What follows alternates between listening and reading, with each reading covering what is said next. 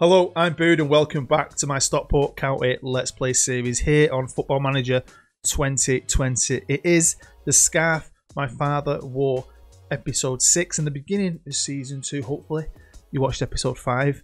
What a ride that was. Unexpected but massively enjoyable when I got to the end of it. Still tingling, still buzzing when I think about it. Seriously. Yeah, but anyway, yeah, that's presented a whole new set of challenges. As you know, we're now in the Football League, League 2, which is going to be awesome, but then I have no idea what's going to happen. I've lost a lot of players. We're going to have to hopefully build a team on frees and loans, really. Although I do make one signing, break the freaking British transfer record.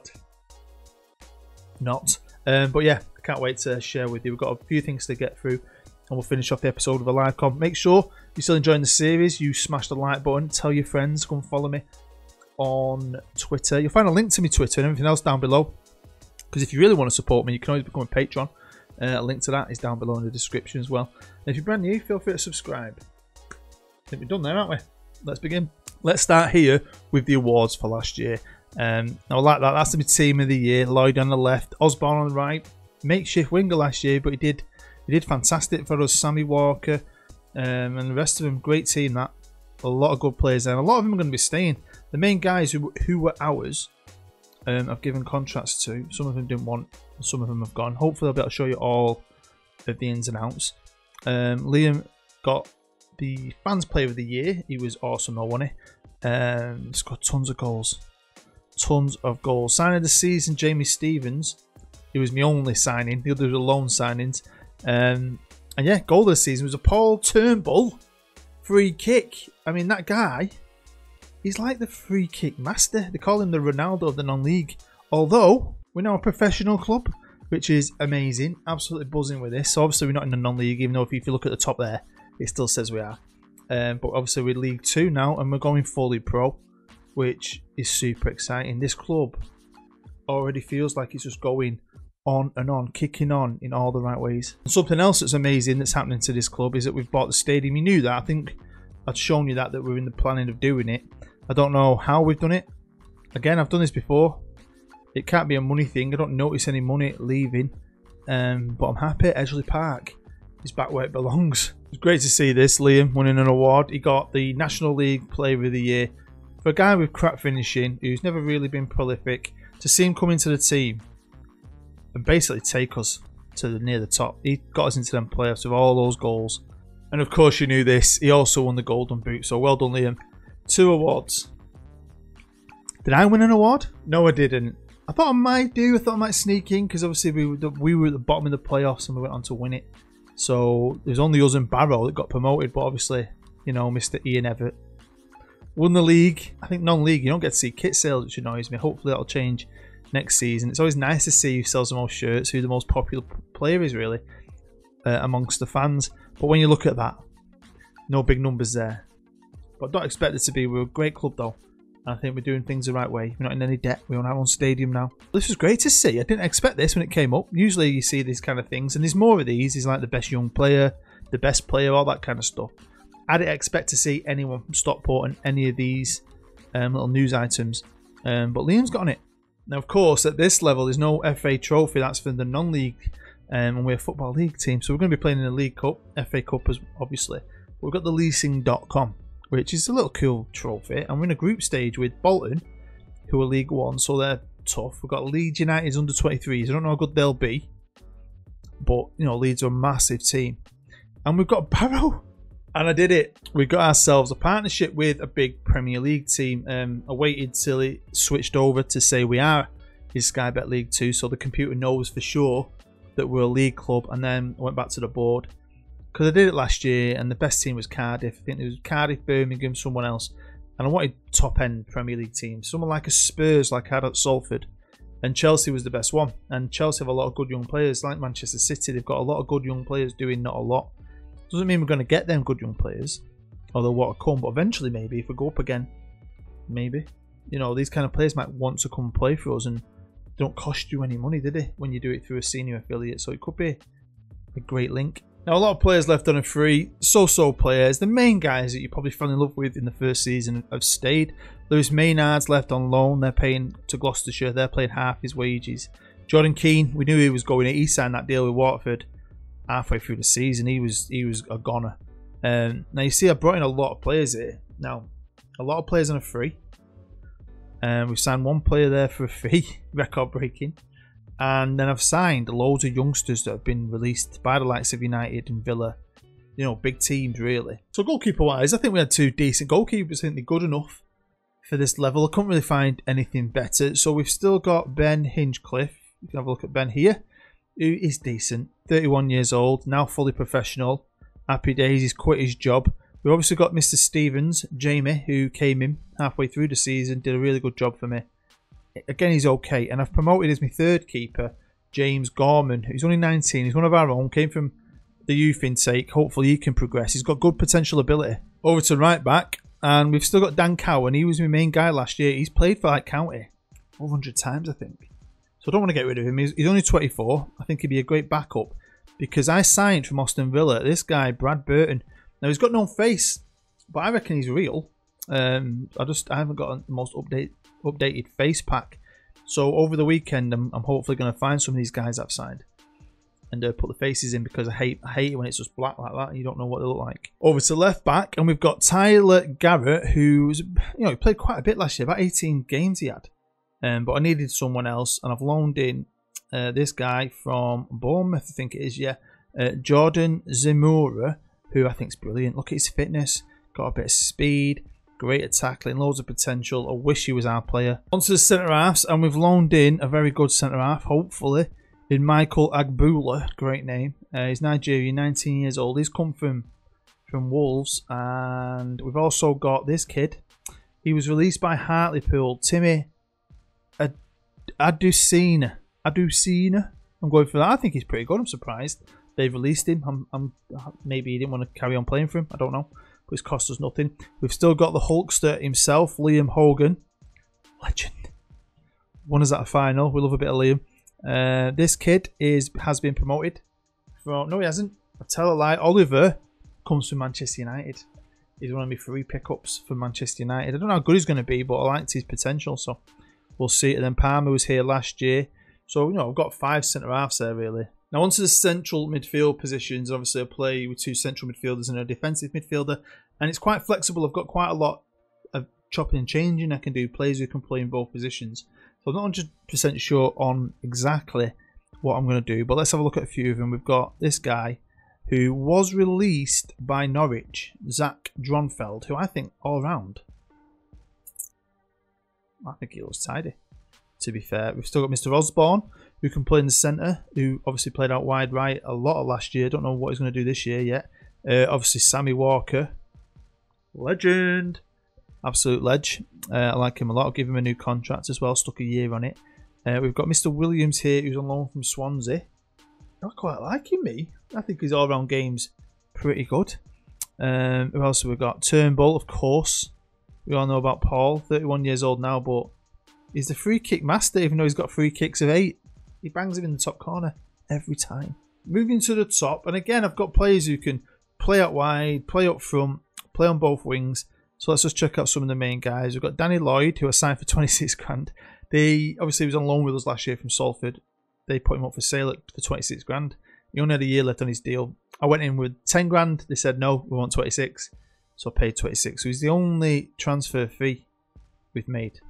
But he's a good player. Can play on both wings. Obviously, we've got this guy who can play on both wings and up front. On loan from Norwich.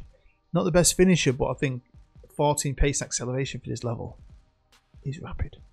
So I'm happy with him. Let's go over here. We've got Stanley, who's got great potential. I'm just not 100% sold on him, to be fair. We've got another guy on loan here.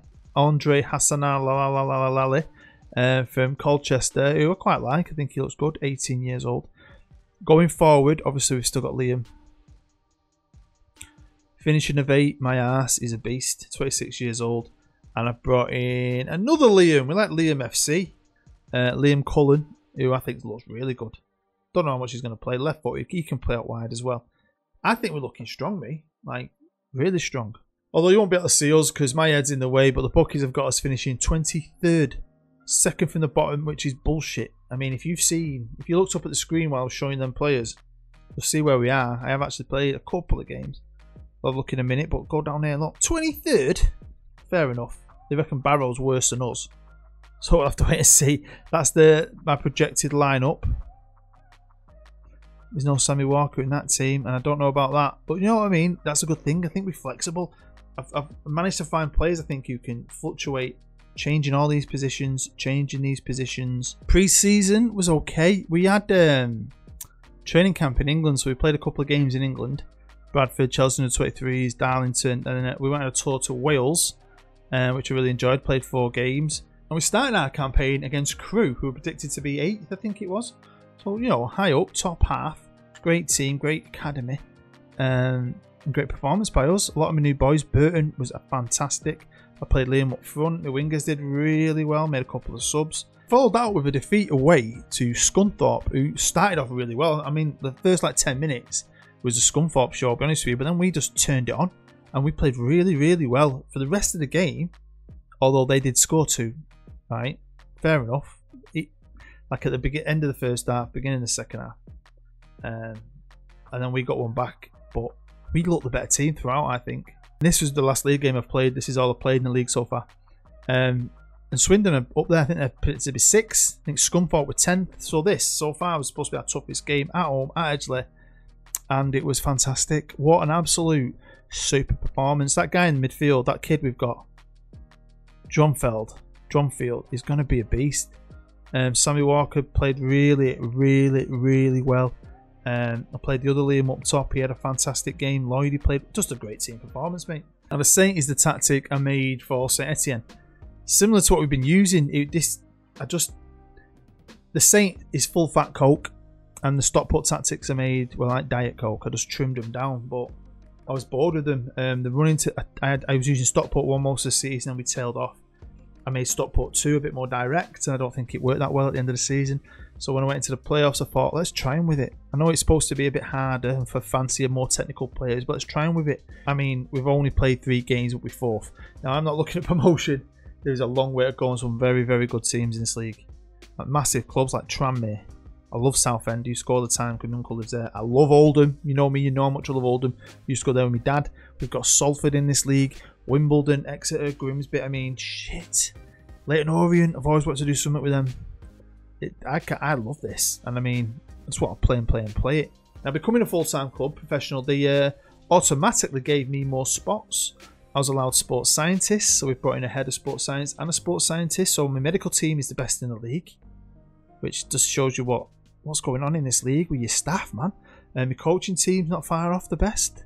And same with recruitment team, so excellent. We're going to have many battles with Barrow. They're going to become our rival, aren't they? They won the league. We came up through the playoffs, so they think they're the big boys and we're their little bitch. We've got them in the group stage of the leasing.com as well, so I've got to play them there. We're going to have to play them twice in the league, and we had to play them here in the Carabao Cup first round, and we went to their place and scored a cracking goal, actually, from my new fullback, my little left back, Mr. Zimora. Love him. Pretty even game, though. Now, Mr. Turnbull, I know he's a legend and all that. He was my captain last year, but there's better captains available. I left that last year. When I got the option to change him, you get to speak to your captain. So I went to him and said, look, I'm thinking of changing. And he was like, fine, you do what you think's best. I'm okay with it. So Turnbull's not bothered. And we've made Liam Hogan the captain because he was the best candidate, in my opinion. There wasn't much between him and Sam Walker. There's a famous old saying that one man's shit is another man's treasure. And that's true, you know. I mean, don't be put off by someone's attributes sometimes. I mean, any player, youth player, when you're at this level that's been discarded by a Manchester United or something, could always be good for you. And I know this looks amazing. I know it does, and it's all relative to who you are and where you are. But it is good. It's promising. We've got a lot of youth, look, at the ages. I want to develop my own kind of players. Real players, wonder kids, freaking regens, new gens, whatever you want to call them, gens. But I want to do that. I want to try and spend as little as possible and climb through these leagues. We're away from home. We're going to be playing at Plough Lane. They're obviously favourites. Can we upset them? Here we are with the team lineups. Cullen, who's a good player, he's going to be starting because the other Liam, he's broke his collarbone. He's out for a week. I've got Mulhern on the bench, and he's a good striker, you know. I'll have to show you at some point. He was in my reserves last year and out on loan, but he's good. Of course, I've been talking about this. My kits don't match up with my on-field kits because I've got to change the 3D ones. Mark, you said you'd help me with that in the comments. Email me, so I've got your email, and you can help me with it. I can do it, but it takes ages. If you're willing to do it for me, thank you very much. So, last episode was quality. I loved it, and I've had some great comments. Joseph Banks is an actual county fan. He's found my channel because of this, and now he's watching all my stuff. Joseph, he's loving it. He wish it was real life. Because he says Wrexham and County in their playoff final will be amazing, and it would, wouldn't it? Because both clubs are big, aren't they? I mean, one of Mr. Jarman. Oh, good effort. You know who you are. We follow each other on Instagram as well. He said he was hinting at me doing a Wrexham series, and it's something I've added to a list in my book. I have a list of ideas. I've added Wrexham, but there's some good ones, man. Liam Benson, you can always count on a Liam. And it's even worse this year, mate. How many more Liams have we got this year? Also, I want to say happy birthday to Mateus. His birthday was the day before this video was released. Great subscriber, and yeah, it's his birthday, so I'll wish him a happy birthday. Another one, I'm doing this all game because there's some great ones. I just want to give a shout out to Jono. Always comments, watches everything I do. The guy's a legend. He was getting looked at weird because he watched it while he was in work and shouted out, didn't he? Like a madman. Right then, so half an hour in, and it's pretty even. We're dominating the ball. They've had 5 shots and not got 1 on target. Yeah, let's see what happens here. So come on, boys. Here's Zimura. Both my left backs have got knocks. It was a toss-up really to who to start, so I've got the other one on the bench just in case Zimura can't finish the game. Here's Burton, the right back. No idea what he's doing there. He's lost us the ball. That's not great. Oh, good tackle. Here's Sammy Walker. Vision pass. He's found Cullen. Can he score? Could do a bit more pace there, couldn't you, Cullen? You needed him to burst through, didn't we? So it's half time here, and it's 0-0. Pretty respectable against a very, very good team. But we're dominating that ball. We just need to freaking score. We're kicking off the second half. Another shout out to Jack, who is a legend. Jack's been a subscriber of mine for years. He knows it. He said it's more than a game because he was at home screaming his head off when we scored that winner, which is awesome. Neil Littlewood. Neil, have a word with your wife. His wife walked in while I was watching the game on the telly, and she thought I sounded like the Scouse guy off Sunday Brunch. I'm from Manchester, that's like well offensive. Although I used to work down south a lot as an engineer, and I was working somewhere really posh, and I had to cordon off the area I was working in. And a guy came in, he's like, "Hey, hello, can I not come through here?" And I was like, "Nah, mate, I've had to barrier it off. You can't come through." You're like mank as anything. And he went, "Hey, what you doing? Are you protecting me from Scousers?" Like that. You fucking tool. Anyway, come on, boys. I need to concentrate on the game a bit more. We're doing well. And we've just scored. I can't say his name. Dilla dilla dilla ding-along. Ding-along. Sing the song. Boom. I've got a lot of options. Way better options than I thought I was going to have this year. Seriously. Right. Let's see what happens. Hogs. He's on a yellow. Might make some subs soon. Ooh, we whipped that in. Didn't have some pace. Here's Zimura. Again. Pressure. Pressure. Pressure. Here's Dilly Dilly Ding Dong. Come on, boys. Right, I made a change. Daniel Williams has come on. Very good young player. It's a yellow card thing, really. Both my centre halves on yellows. I did consider maybe subbing one, but we'll leave it for now. Hogan's the new captain, remember? I think we're doing well. We're dominating the ball. Just at 1-0, it's a bit precarious. Here's Lloydie. Ooh, that's the thing with YouTube. You get interaction. Thumbs up, comments. Get your video seen, and they've come back into it. I don't think they deserve that one bit. There we have it. End of game 1-1 away against a good team. One of the best teams in the league. And I think we held our own. I think that shows you, doesn't it? We've not won. But even away, when we lost that game away against Scunthorpe, we played well like this. So there's a lot of positives in this team. And it's a new team, a lot of new players. As soon as they start meshing together, we could really maybe see the playoffs as reality. And we finish it here. 5th after 4 games. 1-2. Drawn 1, lost 1. Long may this good form continue, because even when we're not winning, I still think we're playing really well. So there we have it. That is the end of the episode. Thank you very much for sitting here with me and watching. Make sure you smash that like button. Like I said, get commenting.